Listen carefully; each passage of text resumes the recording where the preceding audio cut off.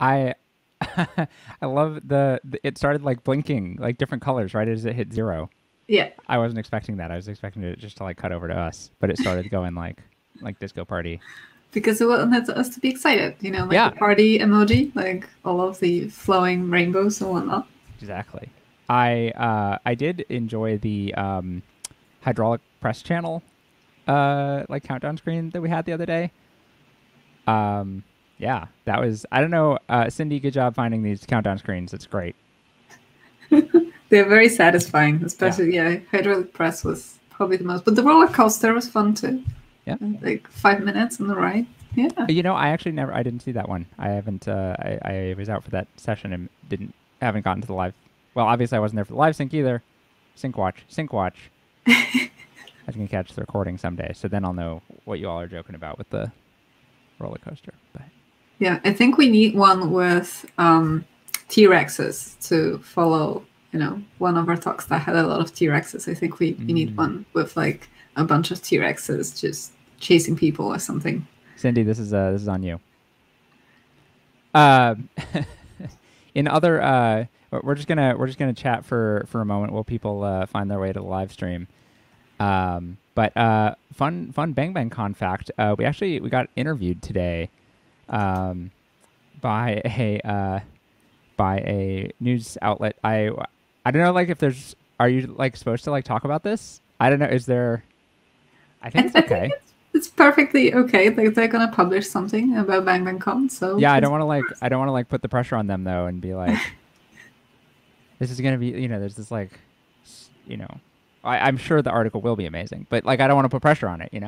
Anyway, a couple of us got interviewed today for Business Insider, so specifically about Bang Bang Con and BTS's Bang Bang Con and the overlap and the just the love that we have for BTS fans, and then also just talking about Bang Bang Con and stuff like that. And it was cool. The reporter was super nice, and it was myself and Lindsay and Lindsay Cooper and Julia Evans who did the interview.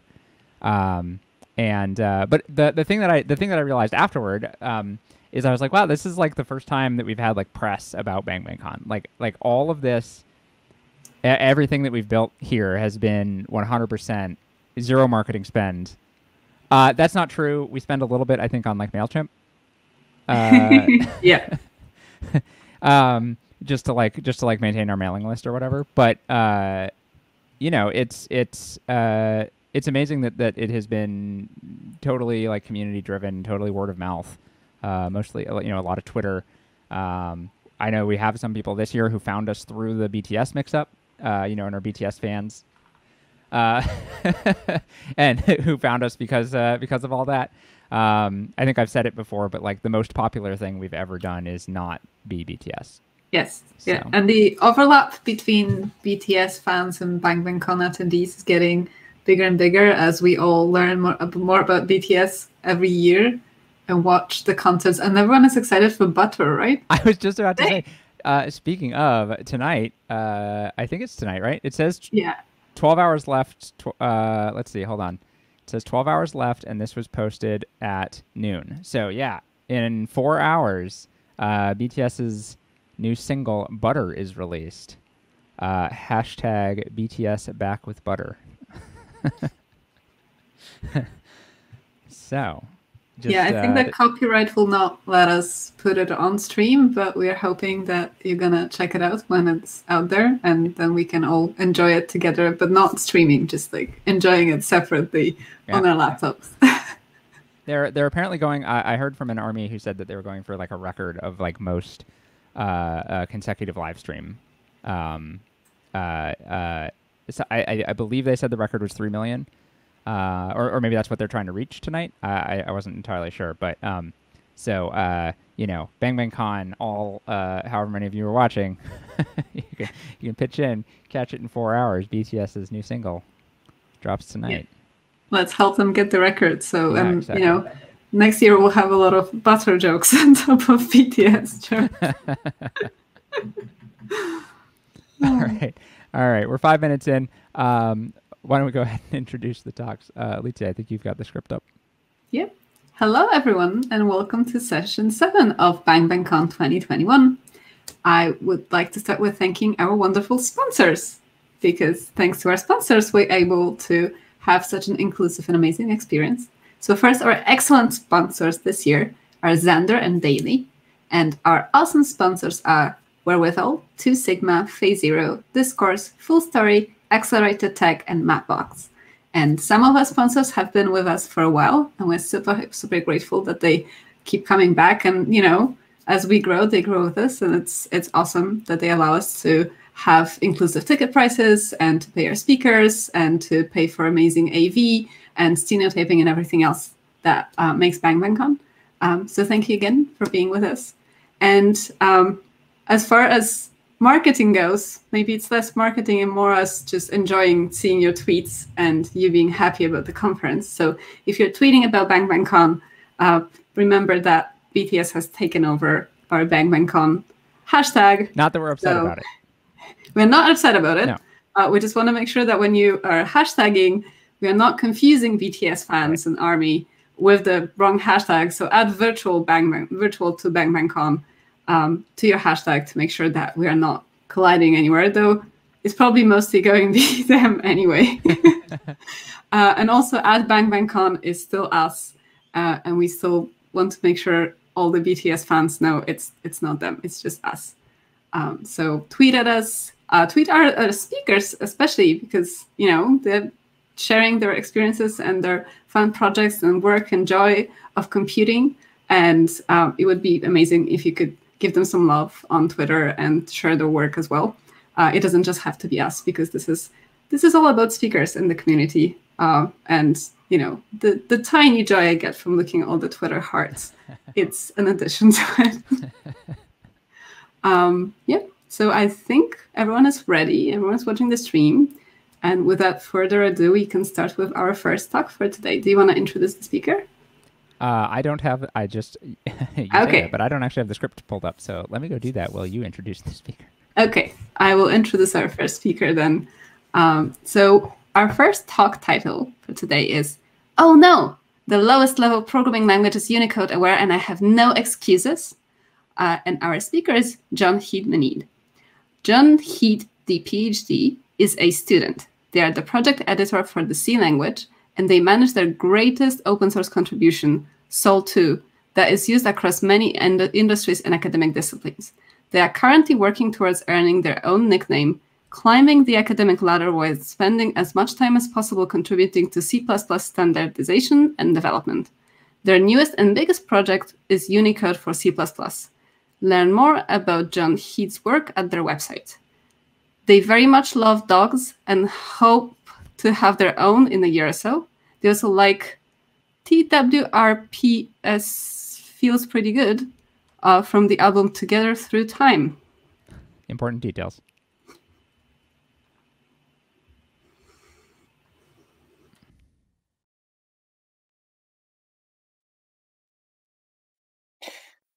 Good morning, afternoon, evening, everybody. Thank you very much for that wonderful introduction. As I said before, my name is John Heed-Meneed. I run around by the name of the PhD, and this is a talk about Unicode and how I'm sneaking it into the lowest level language possible. Now, when I say lowest level language possible, I don't necessarily mean like assembly, you know, any of that. Right? I'm not writing an assembly library. Oh God, that would be miserable. No, so we're talking about C. We're talking about C. This is the lingua franca that sits beneath almost everything, connects all the languages together. And when you talk to C, you'll be able to talk to everything. And so that's what we're talking about here. That is what we're going for. So, oops. Oh God, that's a technical error. Sorry about that. I seem to have clicked on the very wrong spot. But anyway, first off, I want to give a big thank you to the people who have kind of contributed to the presentation: Shepherd's Oasis, R. Mohit, and several patrons and sponsors who've kind of been supporting open source work and kind of helped me get here to the get here in the first place. Super glad that all of you contributed. This is some of the sponsors. I didn't quite get all of you, so we have to get a bigger picture at some point. But that's where we're at with that. But thank you very much to all of you. And now, without further ado, let's talk about C. So C is this wonderful language that has a huge reputation for being unsafe and terrible, and not a lot of people like it, or a lot of people like it, depending on who you ask. And whether you like it or you hate it, it sits beneath everything else in your systems, right? It's how operating systems talk to each other. It's how most people talk to their operating systems. It's how most people communicate through one language to another, right? They usually go through a C API or something similar, right? The way you talk to Python and its virtual machine is through C and a bunch of other stuff, right? So this is kind of where we're at right now with C. C has this wonderful thing called locale-specific behavior. This is the kind of official definition, and it's very, wordy and stuff like that. It talks about nationality and culture and things that come with it. But what you really need to know is that locale-specific behavior, and specifically locales, are default configured with the machine. When you get a machine, and whether it's Linux or anything else, if you ever actually paid attention to when you're clicking through the Linux setup screen, it asks you about what's your, where do you live? What's your culture? What time zone do you want to be in, right? All that stuff goes into locale. And it helps how numbers are formatted, how things like that are work because the way you format a number in Germany and in German culture is very much different from the way you format it in the UK or the United States. And so all of this goes into locale-specific behavior. And what this produces very much is kind of a local optimum, right? So if you're in Germany and you're parsing 3D file formats like the OBJ file format, right? And you're parsing a bunch of text floats, so that you can display, the bunny or the teacup or the Cornell room or whatever other scene you're working on. That has a very specific format, right? In the way that the numbers are separated and the way that the dots and commas in those floating point numbers are processed, and those decimal numbers are processed. And so if you're on your machine and you never leave your machine, everything kind of works more or less the way you'd expect. One of the fun things about locales that also comes with encoding, right? So the way you interpret characters as they come through your text files or other streams or whatever else has specific encodings on them, right? And there's a dozen encodings. In the early days, there were over 100. These days, there's so many more. This is just a small sampling from Wikipedia. All the red is the stuff they haven't even managed to document yet. That's how much stuff there is. But basically, this is a situation, right? We have a bunch of text encodings, and they're tied to the locale. And it's like, yeah, I can work finally in my language and what I want to work on. And there are over 200 of them now. Yes, and everyone can speak their own language, and it's great, and it's wonderful. And now we have to share and talk to other people. And now we have to share and talk to other people. So, this is a very interesting situation where we've kind of clowned ourselves. We've made a Tower of Babel situation where we have a bunch of machines. They all output numbers and things like that in different formats. They all have different ways of formatting text, of understanding the bytes in the stream in order to make text, with, a resume with the E, with the accent mark and everything else. And so that all kind of helps things fall apart a little bit, unfortunately. And so, it's like, well, it can't be that bad, right? How bad is it really? And we have things like UTF-8, this wonderful encoding that encompasses more than just a couple of languages. In fact, this whole point is to encompass all languages. That's what Unicode and UTF-8, which is Unicode Transformation Format 8 for 8 bits. And as you can see from this graph, like we're basically up to about 97% UTF-8 penetration on the web, right? So like if we have this UTF-8 thing and it's able to handle all languages, right? And we can handle emojis and we can understand them now. Do we really need to worry about these legacy encodings, these other, all these other things in the list that barely have 2% or even 1% share individually amongst them? And it turns out, people think that the problem is solved, right? That if we just use UTF-8 everywhere, we'll get what we need to do, and it's just everything's fine, right? And that you don't need to really worry about it as long as you just use UTF-8, it's great, and whatever else, right? This is a package. This is a package coming from Paris, heading to somewhere in Russia. And as you can see, if you watched Robin Spears' talk earlier this week, you would have seen a thing called Mojibake. And Mojibake is this wonderful thing where text is taken in as one encoding and interpreted as that encoding, but it's the wrong encoding. So everything that comes out on your screen comes out as garbage, right? And so what you have here is that there are people who basically have experienced so much Mojibake in their life. Post office workers, right? People you don't think, when you think about locale and text and the C standard, who have to hand translate the Mojibake that comes on the screen and that comes into their packages because they need to fix the nightmare that's been presented to them that French post office workers don't quite understand as Mojibake, just think that's the way you write Russian, which is not the way you write Russian, but that's how it appears to them, right? So if somebody has to go in with a red pen or whatever else and correct all this garbage, right? it also infects other things, right? You think that the internet would kind of be ready for this, right? I just showed you a slide where like 97.6% by April 2021 is where all the number of websites that had UTF-8 support, right? Unicode support, right? For emojis and whatever else. And yet we have the internet, an international standards organization that can't handle names with accents in them, right? So did we really solve the problem? Are we really there yet? Have we actually conquered the beast here? And of course, we have even more hilarious stories, right? The fact that the German government, who's it's their language, right? That has umlauts, right? It's their language. It's native to them. That's the way. That's one of the primary reasons why we have it in Unicode. Why we are able to have umlauts, why we speak it. And the German government can't even handle the names of their own native people, right? Like, so have we actually successfully conquered? Have we gotten over locales? Have we managed to fix this problem of all the different machines being able to talk to each other and handle different kinds of data? Okay, so it's bad, right? It's kind of bad. So how do we fix this mess? How do we make it so that these things work out for us, right? To the point where we can actually do work on them? Well, it turns out that there aren't a lot of utilities in the C and C++ standards. C++ includes C by, the C library by reference.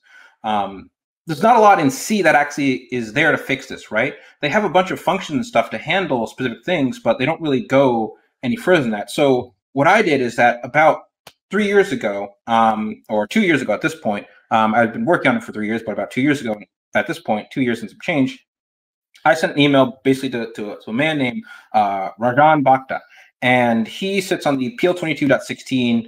He's one of the PL22.16 chairs, and he's basically sits on the C committee. And so I bombard him with emails like, listen, I need to fix this, right? Like, I can't deal with the default locale on some of these machines and everything else not being UTF-8, not being able to handle the majority of text in the world, right? So that's how I started. Right? I just sent him an email cold turkey. I wasn't the project editor at this time. I had no idea what I was doing. I just had to fix it, right? I couldn't wait any longer. So I sent him a cold email. And from there, it began to snowball, right? So I hit the ground running, and I gave a talk at CPPCon about the way we're going to add Unicode to C++ and inevitably to C in order to make this stuff work, right? So the idea is that, if I can fix these low-level languages, if I can get Unicode into these low-level languages, then I can start fixing things myself, right? Then we can enable these governments, these people, these post office workers to have an experience that isn't burdened down in legacy for a million years because somebody says, oh, well, we can't really deal with anything outside of ASCII or Latin 1, or we can't handle Hebrew or anything else like that, right? And so I just kept running. And so I finally built a library that was proving out some of the standards work that I was doing to show that it was possible. And I kept going and kept going and kept going.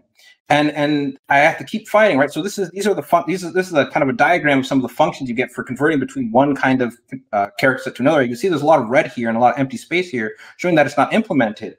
And I finally, after a lot of struggling, finally started proposing and fixing some of this and stuff. Some of the stuff actually might make it into the C standard at some point. And so you're struggling and you're fighting and you're doing all this work and succeeding. Well, the thing is, it's still kind of a work in progress. And while my goal is to make it so there's still technical excuses, there can still be other excuses. And so what I want to really emphasize is that while I'm working on getting Unicode into low-level languages and make sure there's no more technical excuses, there's still people who think that, oh, we can support Latin but not Hebrew, or we can support this language but not maybe Chinese or Japanese. And so there's a lot more work that needs to be done, even on the global level, right, where you have much more larger nations and nation states that refuse to allow things like accent marks and names and everything else. And so there's a lot more to be done. And will I succeed? Will we make it? I mean, a little bit open-ended, but hopefully by the time this is all done, we'll get to a place where everybody's names can be spelled correctly, everybody's passports can be handled, nobody gets stopped for random inspection by the TSA because what's printed on their pass because the computer couldn't handle it doesn't match their actual ID from their country and stuff like that. And, well, that's hopefully what we're going to be going for here. And hopefully the next time I give a talk like this at Bang Bang Con or somewhere else, it'll be talking about the success and the way that we finally managed to fix this problem and stop mangling and ruining people's names and lives and days. Thanks.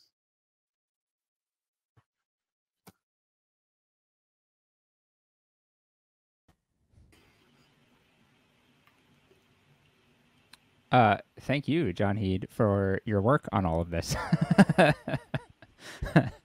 Yeah, as a non-native English speaker, I really appreciate it. I mean, I blacked out that my name only has ASCII letters in it, and the same for my partner. But for most Polish people, it's not easy being an immigrant. Just filling out the forms is a whole journey for a lot of us. So, if I hope that you hear a lot from people how they appreciate your work on trying to get this up to speed and making sure that everyone is included in conversations, no matter how you spell their name. I was just saying in chat, there's the common term like rage quit. You know, like when you get so angry that you just like quit. But I want to see more rage join. Like you're like, this is wrong, so I'm gonna join the committee and fix it. submit proposals to make this happen. That's great. We need more of that in the world. Yeah. So. Okay. I have the script up, so I can introduce our next talk. Perfect.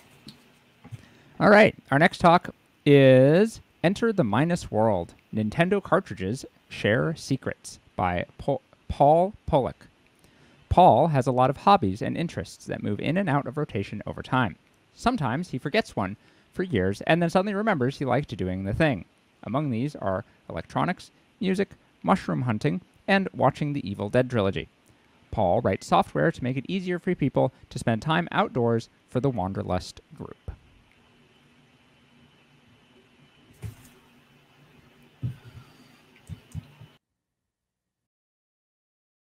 Welcome to my talk, Enter the Minus World. Nintendo Cartridges Share Secrets. I want to talk to you about a console I love, the Nintendo Entertainment System.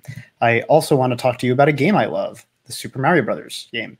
I also want to talk to you about a game I am ambivalent about, tennis. But I'm only going to talk about it because it's involved in a cool and weird thing we can do in Super Mario Brothers.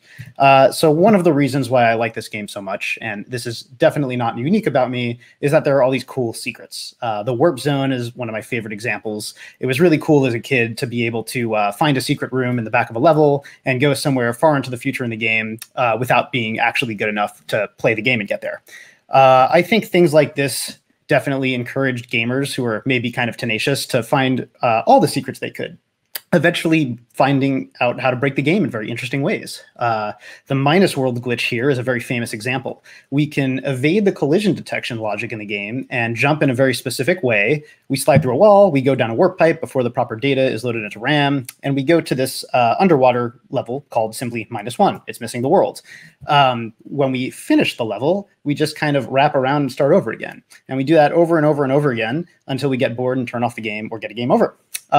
This was really cool, and people were really excited about it when it was discovered. Nintendo Power wrote it up in their 3rd issue, but it's a little limited, right? I want to show you something that I think is cool and not quite so limited. Japanese gamers had figured out a technique to get to 256 bizarre worlds. Shigeru Miyamoto, the creator of the series, was so inspired by this that when they made the sequel, they actually added an extra 9th world that was very reminiscent aesthetically of the types of things people were finding. So it's called the undercover trick. And the reason why it was getting a lot of heat in Japan was because you could do it on this, the Famicom, the original Japanese console. You can also do it on this. This is the NES 101 top loader, is what I do it on. But that didn't come out until very late in the life cycle of this console. At the time, US gamers were stuck with the NES. And the reason why they couldn't do this trick is because of this horrible beast. This is the 10 NES lockout chip. It was basically a mechanism that Nintendo introduced to enforce aggressive licensing decisions they made when they came to the US console market. Unless you had their seal of approval, they didn't want your game running on the console. So if you didn't have it, it would go into an infinite reset loop. The bad news is that the chip was bad, and so were some of the mechanical elements of the console. So a lot of consoles went into that infinite reset loop for perfectly approved games anyway. That happened to my childhood NES, and it was really sad. So that aside, how do we do the undercover trick?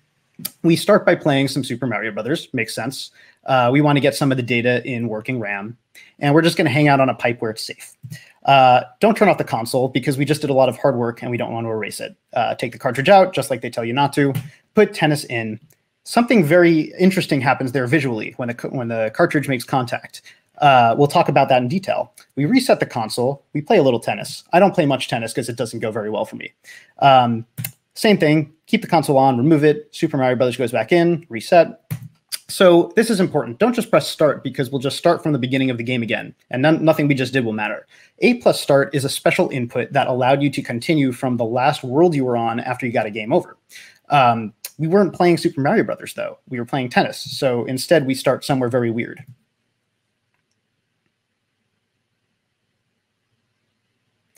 So weird enemy spawns, empty item blocks hidden underground. This was clearly not designed, right? Let's look at one more example. This one's a little less exciting. What can you do about that? So we're going to look at another example a little later, but first I want to show you some hardware. This is the motherboard of the NES. On the left here, we have the CPU. It's based on the 6502, which was a really important microprocessor of this era. It was in the Apple II, the Commodore 64. There was a variant in the Atari 2600. There's a really fascinating history around things Nintendo and Ricoh, a Japanese manufacturer they worked with, did to evade patent law, pretty much, because they felt like they had to enter the US console market to produce their variant. I have a book cited at the end of my slides that goes into that in detail, and I highly recommend it if you're interested in learning more.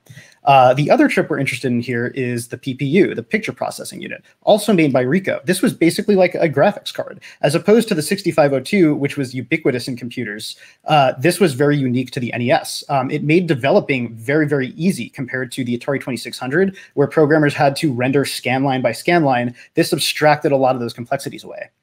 We're interested in some stuff on the cartridge too. I opened up a Super Mario Bros. Duck Hunt combo cartridge here to show you some read-only memory. We have character ROM here on the left, and that is basically graphical information. It connects right to the PPU. And on the right, we have program ROM. This is source code. It's the game logic that goes right to the CPU. Take note of the very distinct physical split in the pins coming from these chips. I think it's very illustrative, and I hope this simplistic diagram is too, of how these components work, which is very independently of each other. The CPU and PPU each maintain their own independent address spaces. The CPU has 2 kilobytes of working RAM. The program ROM takes up a lot of space there.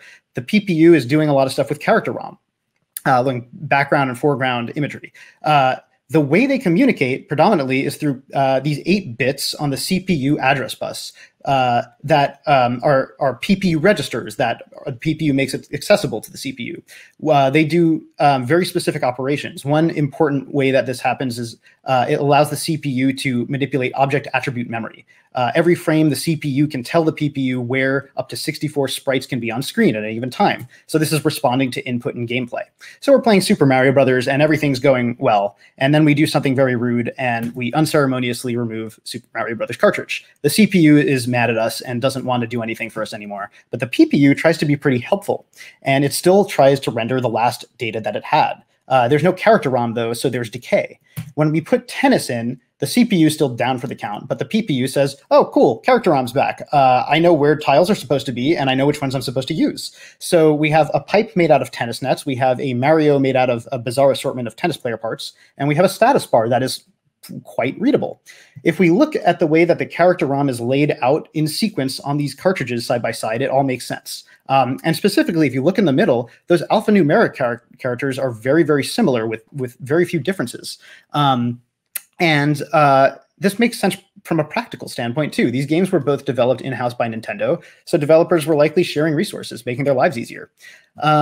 So that kind of explains what happens visually when we swap out those cartridges. So what's up with these worlds? How come Copyright World and Mushroom World exist, and how come levels actually have layouts for them? The answer lies in an address in RAM, and it is hexadecimal 7FD. In this address is stored a byte that is the number of steps that we take in tennis. It is also the continue world in Super Mario Brothers. So when we play tennis, it changes that value to the number of steps we take. We have some pretty good control over that. When we play Super Mario Brothers, we press A plus start, and it fetches that byte. Typically, it expects to go to worlds 1 through 8, but this can be 256 things. So it kicks off a subroutine that uses an offset to go to what should be a meticulously laid out sequence of bytes, but it's just kind of an arbitrary place in program ROM because we started at an arbitrary place. So knowing all this, let's take one last look at the minus world. Sometimes these are really exciting, sometimes they're not. This is, I hope, the best one I was able to find that you all enjoy. Yeah, the Koopas have very uncharitable spawns here. It's always a treat to get an underwater level above ground. The thing that I really love most about all of this is that I think it illustrates how flexible the design of this game is. And it's just kind of strangely beautiful what can happen if you put the wrong number in the right location. So I have one more quick clip that I can share with you guys. Most worlds have 4 levels. This one has 6, which is really weird, but maybe I don't have too much time to get into that after all. So here are some sources that I put together. They were super helpful when I was doing all this. I Am Error is a fantastic book, very comprehensive look at the NES and Famicom. It kind of got me really interested in doing more stuff with the NES than just playing games on it. Legends of Localization is a fantastic website, typically focused on translation of classic games. The NES dev community is just the best place for all kinds of technical knowledge on the NES. I use some tools made by their community members. Nesplorer is where I was able to load ROM files and get those character ROM images. And the disassembly of Super Mario Brothers. It's incredible. It saved me probably hours of finding what the continue world value is in Mario. I just had to confirm that and then find out what it did in tennis. I'm planning to stream some Minus World stuff at some point. I'm not a Twitch streamer. This could be a huge tire fire. I've confirmed that technically my setup works, but I don't know. If you want to see Minus World stuff or something go really bad in real time, check it out. Thanks again, and I hope you all enjoy the rest of Bang Bang Con.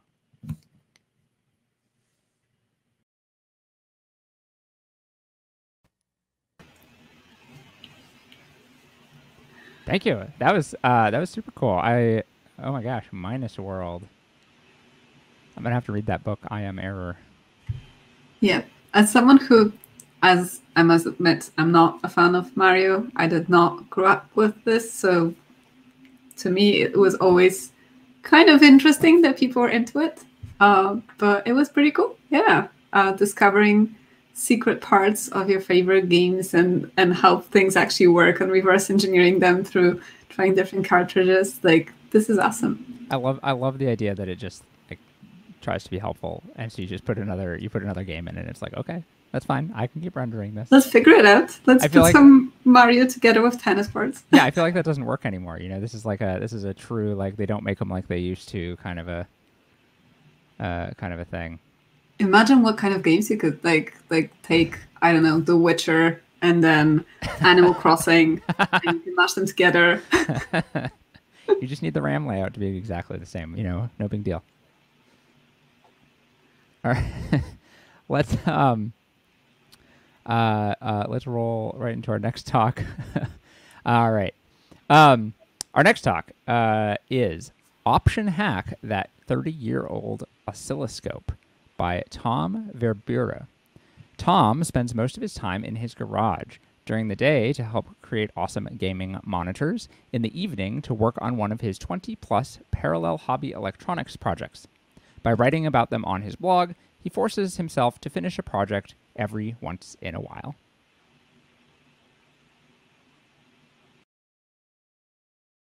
Port for Tektronix oscilloscope to a tool called GL Scope Client. It's a tool that allows you to post-process data acquired by oscilloscopes on your PC.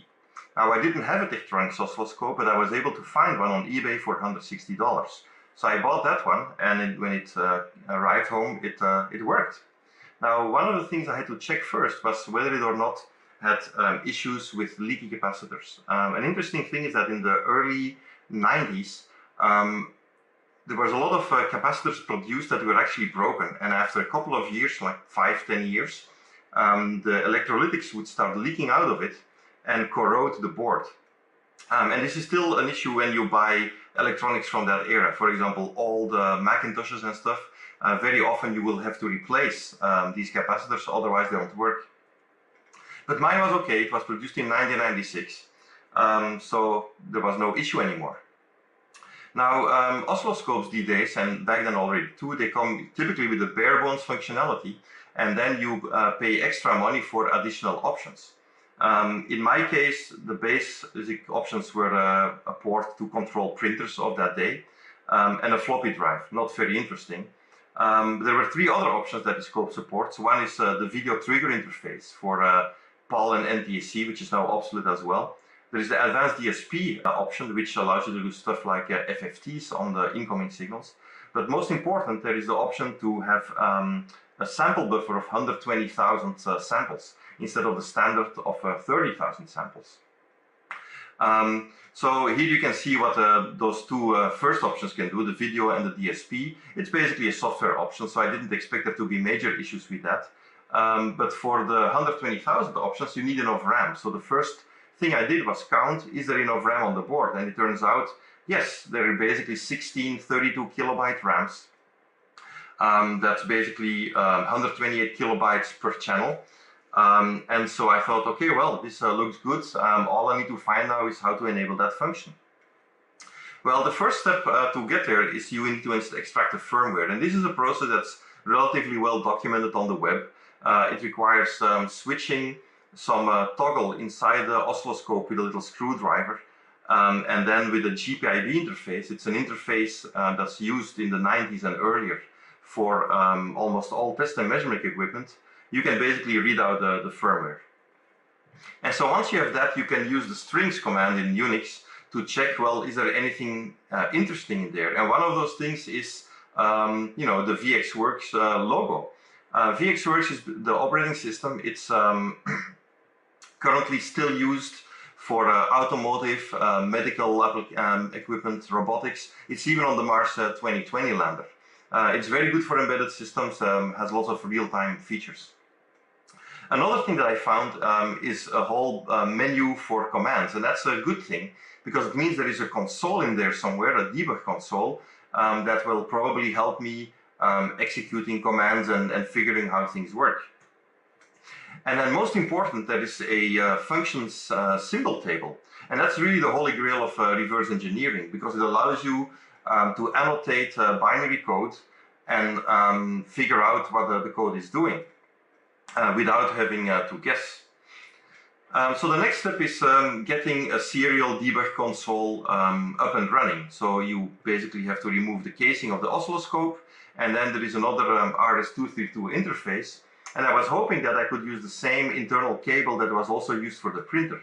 Well, it turns out that in all their wisdom, Tektronix used a different pin assignment. In fact, the pin assignment was 180 degrees different than what I need. So I had to rig up something myself, but eventually I was able to get that to work as well. And so then when you boot up the scope, you see all the boot up messages and everything was looking fine.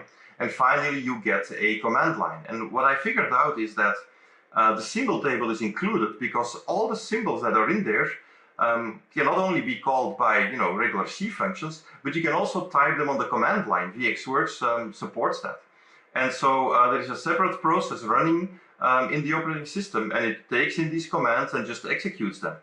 For example, you have the ring bell function, and if you type ring bell on the command line, you have a bell going on. So the next step then was to look at what the code was actually really doing. And for that, I used a tool called Ghidra. It's an open source tool created by the National Security Administration of all people. And it allows you to read in a binary image and a symbol table, and it will then reverse engineer the assembler code back into C code. It supports all the popular CPUs from today and also from the past, including the Motorola 6802 that is used in this oscilloscope. So for example, here you see the ring bell function. It's obviously very simple. It checks, first of all, is the bell enabled in software? And if so, then when you want to ring the bell, you need to write a value of 10 hex to the register port A, and the bell will ring. And this is really very useful to quickly determine how hardware is working. Now, you don't really always need a symbol table. For example, the boot ROM does not have a symbol table, yet it prints out a lot of diagnostic messages, and those are fantastic pointers to figure out what certain code is doing. For example, in the code here below, you can see that it's printing out GPIB test passed. Well, from that you can figure out that the code before that must be testing the GPIB. And so then you can, in Ghidra, annotate these functions with a nondescript name with a descript name. And as you do that, eventually you can figure out what the whole code is doing if you just spend enough time on it. It's like a game of following breadcrumbs in the forest. Now, so it turned out that one of the most important features or functions is the hardware accountant query function. In a Tektronix oscilloscope, there are 16-bit feature numbers, and so every hardware feature has this unique number. And I could figure out that there's a whole bunch of them, including the 3 that I was looking for. You have one function, the 2B8, and that returns 30,000. That's basically the 30,000 points that is currently supported in the oscilloscope. Then 317 is the math pack, that's the DSP function that I'm looking for. And 700 hex is hardware probe TV trig present. So let's look into one of those. Hardware TV trig present turns out to be very simple. All it does, it reads from a fixed location in non-volatile flash memory. And when that location is 1, then it says, okay, now that feature is enabled.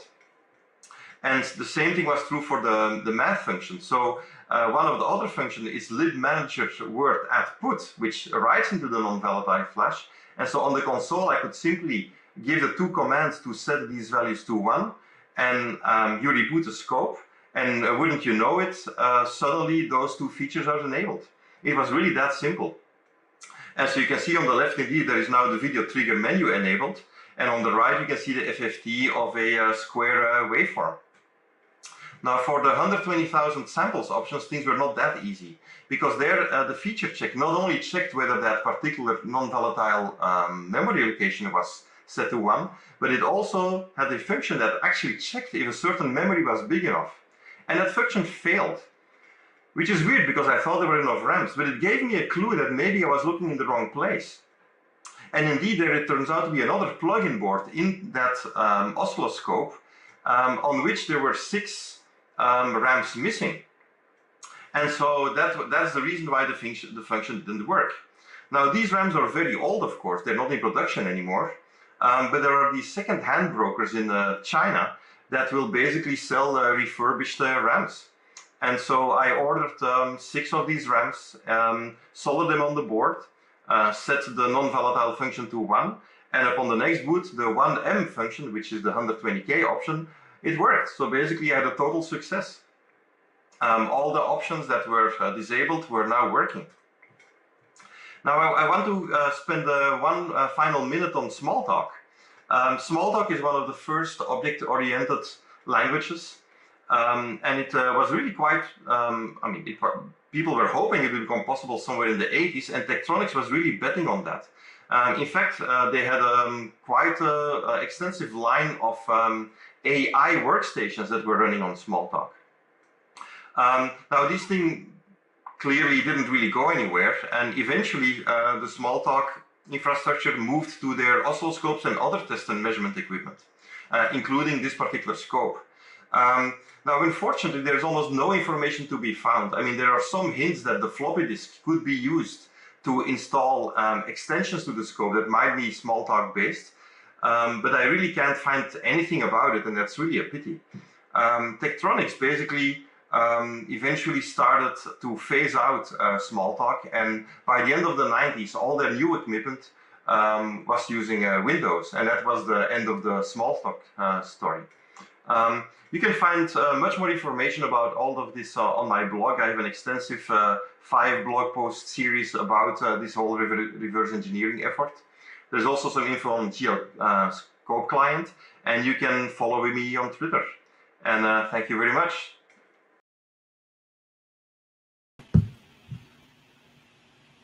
Thank you. What a fun hack. I would be terrified of doing that, especially seeing some comments on Discord like, oh, like the smell of this thing blowing up. I'm like, oh, okay. I haven't done enough hardware hacking in my life to know I'm that there's a like smell. not on that level. All I know is you just have to not let the magic smoke out. Like that's yeah, exactly. Okay. Yeah, we're clearly out of our depth here.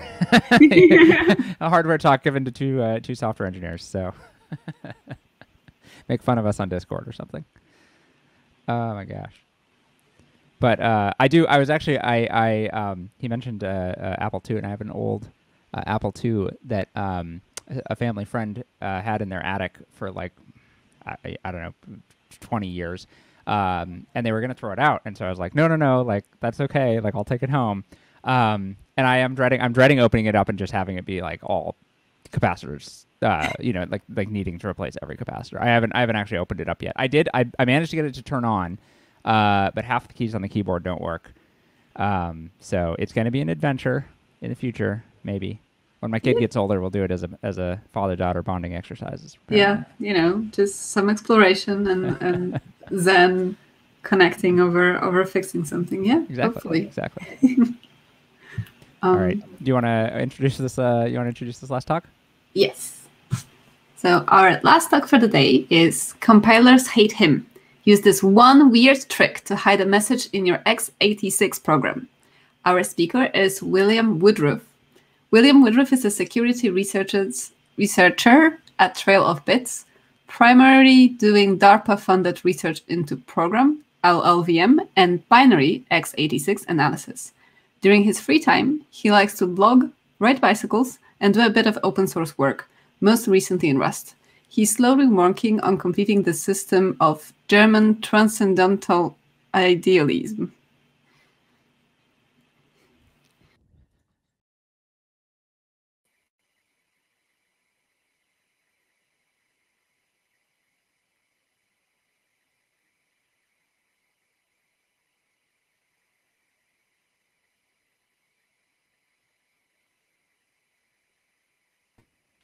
Hello. Unfortunately, you are muted, and I am here to tell you that. Let's take that from the top. Oh, can you hear me now? Yes. Very sorry about that. Okay, sorry about that. Like I was saying, my name is William, and this is one weird trick you can use to hide a message in your x86 program. So first, let's talk briefly about steganography. Steganography is the art of hiding data within data. It comes from these two Greek words, and I like to think of it personally as cryptography's less formal and less useful sibling in most cases.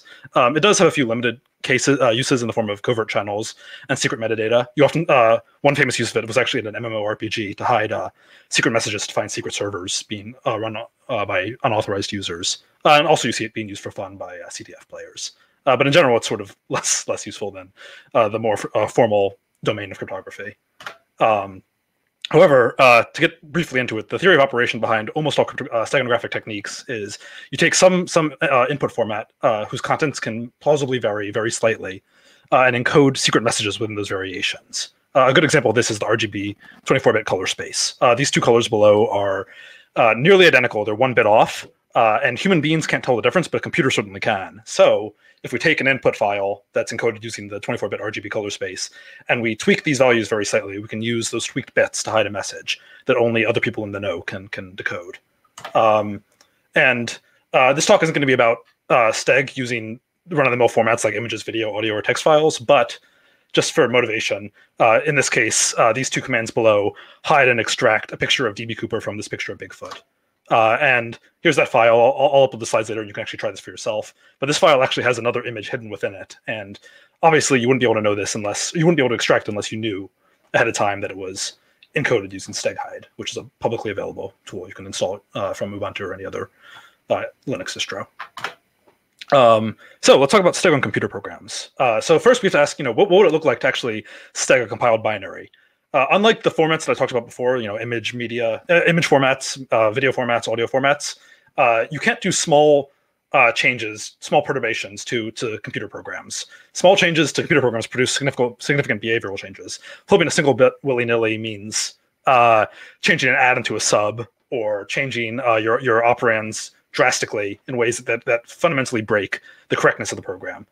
Transformations also have to preserve environmental assumptions like binary relocations, relative addressing, and offsets within the compiled binary, because these environmental assumptions are made when loading the binary, when executing it, or when loading it into another binary, or anything else of that sort. So we can't just go around changing things willy-nilly the way we can for an image file. So to understand how we're going to do this, we have to talk a little bit about x86-64. A key thing to understand about x86-64 is that it's a massive and ancient ISA. You can trace its lineage all the way back to 1972 with the 8008. And it's basically been stable with the exception of a bunch of extensions since 2003 with the AMD 64-bit extension to the original architecture. It's known as a CISC architecture, which means it's complex instead of RISC, which is reduced. And one of its relatively unique features is that it has a variable length encoding up to 15 bytes. It's also a register memory architecture, which means that its operations can actually take either register or memory operands, in contrast to a load store architecture, which can only take register operands for most operations, and they're separate operations that load values into registers. And these last 2 points make x86 a very, very different ISA, conceptually and in terms of encoding, from RISC or even just relatively simple architectures like ARM, MIPS, RISC-V. Even other CISC architectures are not nearly as complicated as x86 is. So to get into things, here's a visualization of x86's instruction format. This is an over approximation of x86's format, but it gives you an idea of sort of the complexity we're dealing with. And for the purposes of this technique, we're only going to look at exactly 2 of these bytes. We're going to look at the opcode byte and the mod_rm byte. I'll talk a little bit about those in a moment. So to understand what these bytes do, you have to understand that x86 has a whole lot of different ways to encode operands, and one of the ways it does that is the mod_rm byte. The mod_rm byte encodes 2 different kinds of operand, or rather 3 different kinds of operand techniques. It encodes register-to-register operations, register-to-memory operations, and memory-to-register operations. So you see those 3 above. You can do, add 2 registers together, add a register and a memory location into a register, or add a register and a memory location into the memory location. The way that the mod_rm byte encodes those is with this mode selector, followed by a register selector, followed by a register or memory selector, depending on the value of mode. 64-bit x86 complicates this a little bit by adding the rex-R and rex-B bits, but the essential mode of operation is the same. So a key thing that I kind of glazed over there intentionally is that mod_rm reg and mod_rm rm encode 4 possible states, and yet there are only 3 encoding forms. And so what's going on here? And the answer is, if we go back one, the operand order that you see here of EAX EBX or EAX EBX, with EBX being a register operand, rather a memory operand, that order is controlled by the operand opcode direction bit. So there's another bit inside of that opcode byte that I mentioned earlier that controls the direction of these operands. So there's actually 4 possible states, but only 3 encoding forms. And what that means is there's actually 2 different ways to encode register-register operands using the mod_rm byte in x86. This isn't really documented anywhere, but it's sort of it's a logical consequence of how the mod_rm byte works with the direction bit inside of the opcode.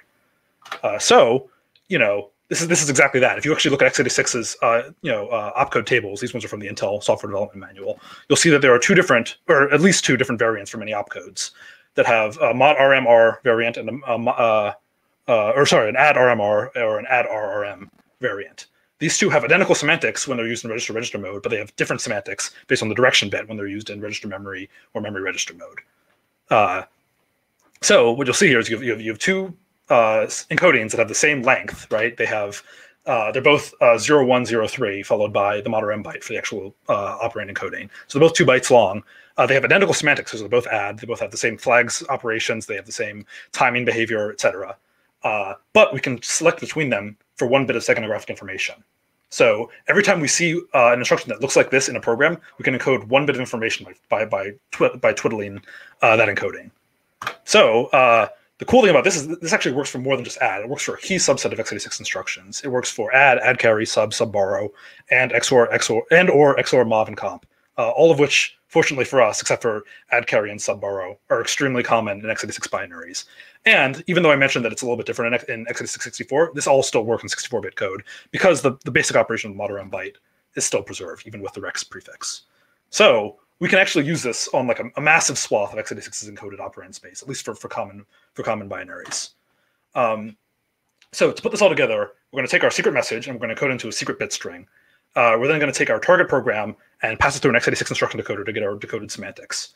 We're going to iterate through each of those, and then we're going to rewrite them to match the secret bit string. So we'll select one or the other based on which bit in the bit string we want to encode. Finally, we'll write that out as our new fully functional executable that contains our secret message. I'll quickly walk through the code for this. Like I said, there's a whole bunch of operations we can use. Add is shown below. There's 4 possible variants. This isn't exactly how it works at the disassembler at the binary level, but this is how the disassembler sees things. In order to understand how much information we can actually pack in, we have to profile the binary. So that's what we're doing here. We're basically just moving through every instruction in the program and checking whether it's in our supported opcodes, whether it's a register operation, since that's the only kind we can flip, and then we save it if it is. And then finally, to actually do our rewrite, we're going to select the new code, which is either that add 01 or add 03 variant, based on whether or not we need to encode a particular bit of information. So in one case, we're already correctly encoded. In the other 2 cases, we just have to swap based on the pairs we had earlier. And then we just take that new code. We take our operand registers as before, or rather our register operands as before, and we use our encoder to produce a brand new instruction that we splice directly into our copy of the program's instruction text. And that's that. So I'm going to drop this slide really quickly because I'm going to do a live demo of this. And if everything goes right, hopefully this screen is shared and everybody can see this. So what I have here on the right-hand side is a picture of Bugs Bunny and Stalin. I've already loaded these commands here. You can see that I have a copy of Wireshark installed at user bin, has this checksum. Bugs has this checksum. And you can see that I've profiled this binary already, and it has about 23 kilobytes of space available. So if everything goes right, what I'll be able to do is this. I'll be able to do, and I'm going to save it into my own copy of Wireshark. I'm going to load Bugs into it. Now, I have a copy of Wireshark here that is, you'll notice, different in terms of its checksum from the initial one. These two, differ. But if I run it, I have to. I apologize for the loud keyboard. You'll notice it is a perfectly functional version of Wireshark. I can move around a little bit, but I want to be fast. Anyways, if I do stack86 extract Wireshark and I pump this into FEA, you will see that I in fact have a hidden copy of Bugs inside of this binary. And if I do into SHASUM, you will see. I don't have history.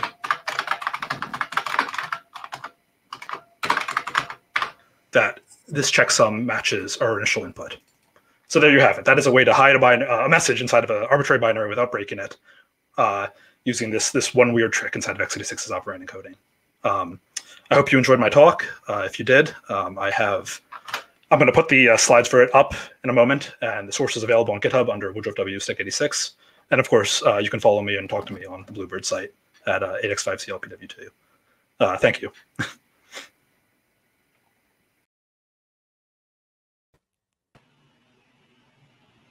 This was awesome. Now I wonder what's hidden in my program. So I'm like, do I have any versions of like some hidden Easter eggs or something, and I just don't know about it because I don't know how to run them?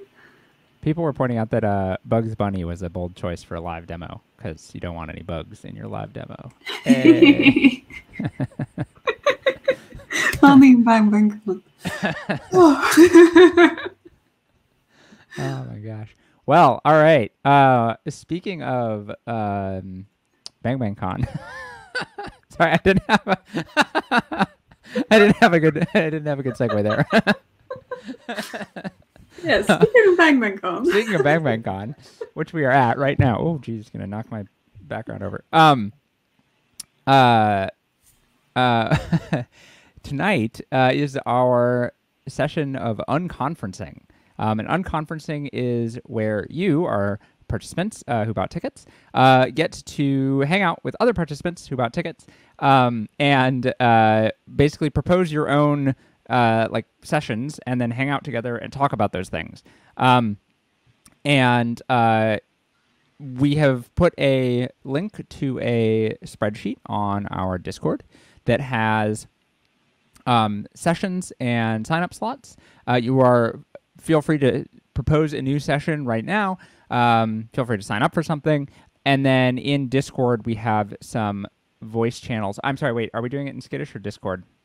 So we're doing some of them in Discord because you can't screen share in Skittish yet. So I know some folks ask us for Discord ones because you can screen share things. We should like put that in the. I'm going to insert one left, and we're going to say where is it? Because it looks like the playing with debuggers is in Discord, and live coding on Twitch is in Skittish. Yes. Cool. We've had talks. Please feel free to propose anything that is Bang Bang Con technology fun related. We have had, well, even just this year, we have talks about playing around with debuggers or live coding on Twitch. I remember in 2018, I think we had a talk about union organizing. You know, whatever, whatever is interesting to you, please go ahead and throw something into that unconferencing sign-up sheet. Sign up, and then it is going to start basically whenever people show up to it, because it is already at the hour. Am I missing anything? For unconference? No. We don't have. Also, you know, we scheduled an hour for it, but if you feel like talking for longer than an hour, feel free to do so. There is no limit. We just not like get started after the talks. Yeah, exactly. It's not like you know, the custodians come through and kick us out at some hour or something. This is the benefits to the virtual conference format.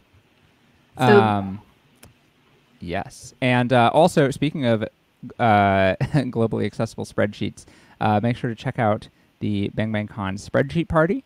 It's happening again this year. It's a globally editable Google Sheets spreadsheet. I almost said Google Slides, which was wrong. Google Sheets sheet, and we're all just having fun in there, making numbers and charts and colors and things like that.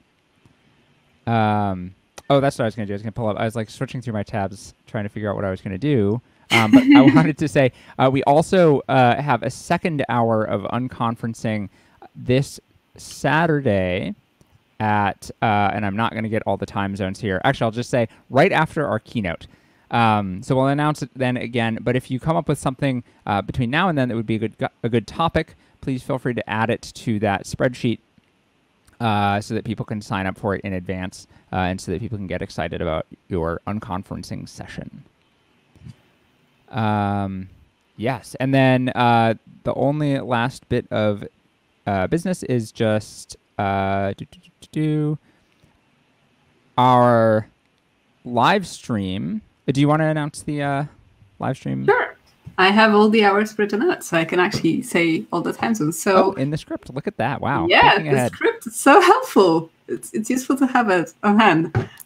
So the live stream happens for this talk tomorrow, and that's at 11:30 p.m. IST, 8 p.m. CST, 7 p.m. BST, 2 p.m. Eastern, and 11 a.m. Pacific. So if you hadn't had a chance to maybe see all the talks, or you want to go through some of them in more detail, I know I need to go through some of them in more detail, join us tomorrow.